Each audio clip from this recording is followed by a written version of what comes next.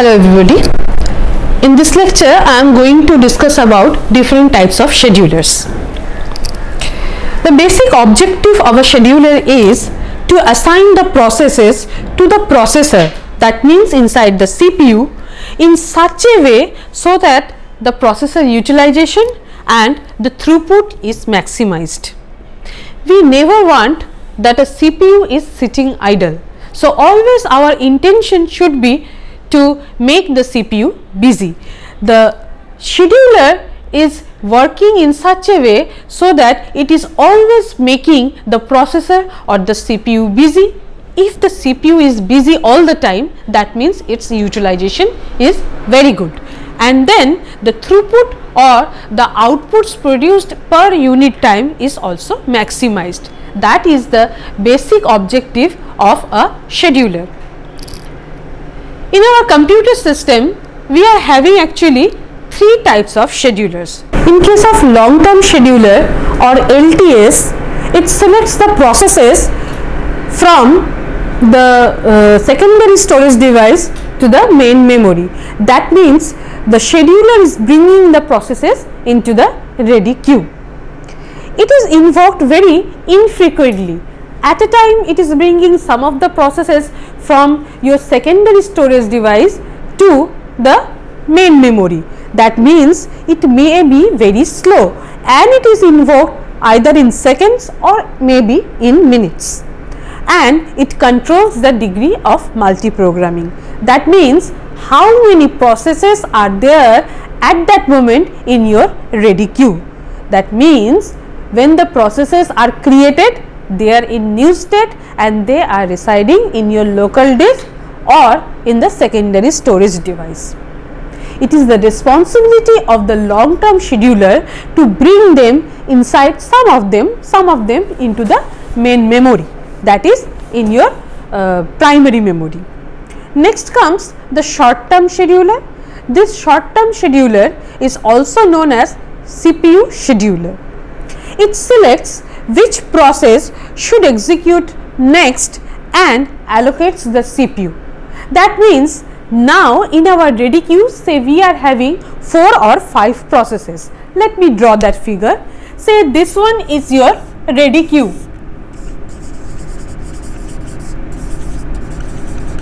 and say there are 4 processes: process P1, P2, P3 and P4. So the degree of multiprogram is 4 now, as 4 processes are there inside the ready queue, and these 4 processes has been taken from the disk to the main memory. So there are new processes and then they are taken inside the ready queue, so they are becoming the ready processes. Now out of these 4 ready processes, which process will come inside the CPU is the responsibility of the CPU scheduler. So say process P1 is taken inside the CPU. This thing has been done by the CPU scheduler. Here the job scheduler is playing its role. Now it is invoked very frequently. That means not necessarily when process P1 is taken inside the CPU, it will hold complete and then it will come out of the CPU. After that process P2 will go. We know that the processes are running simultaneously. Basically inside the CPU they are running sequentially, but at a time 2 or 3 processes can run parallelly. One will go out of the CPU, then it will go out from the CPU to some input output device, another process will come inside the CPU, like that. So the CPU scheduler is invoked very frequently in milliseconds. So it must be very fast. And third term is the medium term scheduler or swapper. It swaps out the processes temporarily. For the time being, it may take the processes from ready queue to out to the disk, and it balances the load for better throughput. Now next, coming to the details of this long-term scheduler, this long-term scheduler is also known as the job scheduler. So the responsibility of the job scheduling is that it is responsible for creating new processes and bringing them into the system, which I have already drawn here. These are the new processes stored in your disk, and then the job scheduler is bringing the processes into the main memory, and now these processes are ready. So new processes are becoming ready processes due to LTS or long term scheduler. So this is the responsibility of the job scheduler. This job scheduler determines which programs are admitted to the system for processing. That means inside your disk there may be several new processes. So many new processes are there. Out of this set, which processes, which small subset of processes are taken inside the main memory has been determined by the job scheduler. That's why it is written that it determines which programs are admitted to the system for processing. It controls the degree of multi-programming. That means at a particular instant of time, how many processes will be there in your ready queue, it is determined by the job scheduler. Here I have drawn that at a particular instant of time, there are 1, 2, 3 and 4 processes. That means now 4 processes are there in the ready queue and the degree of multi-programming is 4. It attempts to keep a balanced mix of processor bound and IO bound processes. Now here comes a new term, processor bound process and IO bound process. The processes which are created and stored in your disk, they are basically of two types. Some processes are there which are spending most of their time doing any computation task. So they need the CPU more than they need any IO devices work. The whole time is actually divided into two parts. One is the computation task part and another one is the IO task part. The time it spends doing the computation task is called the computation time period, and that time period has to be spent inside the CPU, and the time it spends for doing any IO task is known as IO time. So those processes which are spending most of their lifetime's time period doing IO type of job, they are known as IO bound processes. And the processes which are having mostly computation type of tasks, so they need to spend more time inside the CPU, so they are known as computation bound processes or processor bound processes. Now when the long term scheduler is selecting the jobs from this disk and taking them inside the main memory, they are having a proper mix or blend of processor bound and IO bound processes, so that CPU and IO device, both of them are utilized properly. So CPU usage becomes high as well as system performance is also becoming high. Next comes the CPU scheduling or short term scheduling. Now there are certain questions. Who is doing this CPU scheduling? The short term scheduler, the STS. The STS is responsible for CPU scheduling. That means from this processes, which process will get the CPU. That is the responsibility of the short term scheduler. Where? Ready state to running state. That means the processes which are residing in the main memory's ready queue, they are in ready state. But when they are taken inside the CPU, they are in the running state. That means ready state to running state. Which process will go from ready state to running state, that is the responsibility of the short term scheduler or CPU scheduler. When it is happening? When a process moves from run to termination, run to wait, run to ready, then CPU scheduler is invoked. For example, run to termination. Run to termination means inside the CPU, say process P1 is running. Now when next the CPU scheduler is invoked, Say this running process has completed its task, it is executing the exit system call and then it is coming out. It is becoming terminated. That means from running to terminated state, this process has completed its task, it is terminated, CPU becomes idle or free. Then it is the responsibility of the CPU scheduler to take a new process from the ready queue to the CPU so that the CPU will not sit idle. And this is the main motto, that we must utilize the CPU to the maximum. So when a process is going from running state to termination state, this CPU scheduler is invoked. Second one is run to wait state. That means, say due to any interruption or any IO call, the running process is going to the waiting state. Say it is coming for any IO type of task. And this IO device is also having a queue for it, where different processes are waiting to get this IO. So this process will come out and will stand behind the queue. It will not get the IO at that time period when it is coming, because in front of it there are several other processes. So it must wait there. That means run to wait state. And third one is run to ready state.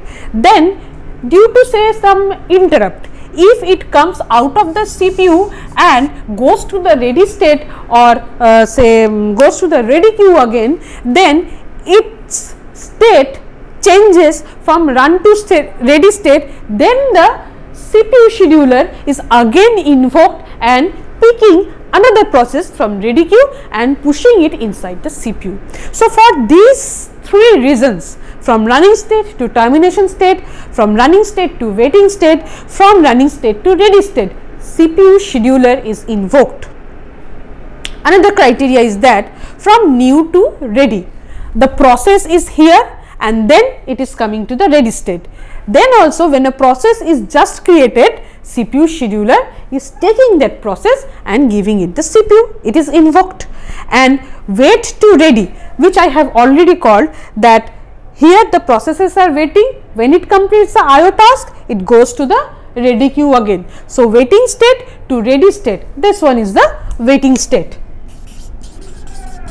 So waiting state to ready state, when it goes, then CPU scheduler is invoked again. So for these three reasons, the CPU scheduler is invoked. That means when the process is ready, then STS is making that process running one. The short term scheduler or the CPU scheduler selects from among ready processes in memory which one is to execute next. The selected process is allocated the CPU then.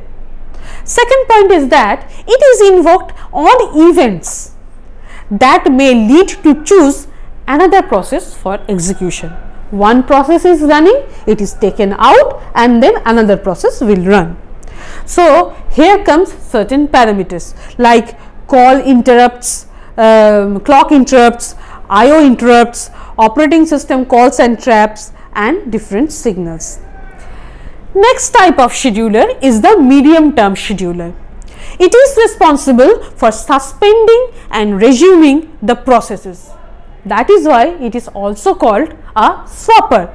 So when the processes are swapping in and swapping out between the main memory and the secondary memory, swapper is playing its role. It makes the swapping decisions based on the current degree of multiprogramming. How many processes are now residing in your ready queue? It controls which remains resident in the main memory and which job must be swapped out to reduce the degree of multiprogramming. So swapper is responsible for resuming and suspending the operation of different jobs. Now let me show you the concept of scheduling and how different three schedulers are playing their role in a single picture. This one. So, in the operating system, the CPU scheduler decides which ready process to run next and which running is to time out. So, the discipline follows the scheduling algorithm. Here different scheduling algorithms are playing their role. We shall go to the concept of scheduling algorithms later on. But here the transition diagram from one state to another state and how the different schedulers are playing their role are shown. So, this is the disk. This is the disk. So, the programs which are residing on the disk are stored here. They are the new processes. Now, long term scheduler is taking the new processes inside the memory. So, they are becoming the ready processes. Now, ready processes are becoming running processes and running processes may again become ready processes due to the short term scheduling. The running processes may be blocked and suspended block, suspended ready to ready due to medium term scheduler. So, medium term scheduler is playing in between the main memory and the local disk, and after the completion of all the scheduler's task and all the activity of a process, it goes out of the system. This is the exit system call. So, this particular picture is showing the process is going from which state to which state and where the different schedulers are playing their role. Here comes the degree of multiprogramming. The number of processes present in the main memory at any point of time is called the degree of multiprogramming. It is controlled by the long term scheduler. This is the main memory where I am having 4 processes, P1, P2, P3 and P4. Therefore, the degree of multiprogramming is 4. Lastly, this particular slide is showing the different process profiles which I have already discussed. We are having IO bound processes and we are having processor bound or CPU bound processes. The IO bound processes are spending more time in input output devices. They are having short CPU burst times, and for IO bound processes the CPU is underutilized. We are having the CPU bound processes. These CPU bound or processor bound processes are spending more time in doing the computation work than the IO work. So, very few long CPU bursts, and for this particular type of processes the IO is underutilized. So, for IO bound processes the CPU is underutilized, and for CPU bound processes the IO is underutilized. So, our notion must be to utilize the things properly. So, we should blend a right number of processor bound and IO bound processes. The long term scheduler admits the jobs to keep the load balanced between the IO and CPU bound processes. Medium term scheduler ensures the right mix by sometimes swapping out the jobs and resuming them later. The long term scheduler must select a good combination of CPU bound and IO bound processes in order to get the good throughput. Then more CPU bound processes will utilize the CPU more and it will result in less throughput. So, there must be a proper mix of IO bound and CPU bound processes. Here completes my lecture on schedulers, different types of schedulers and IO bound and CPU bound processes. Thank you.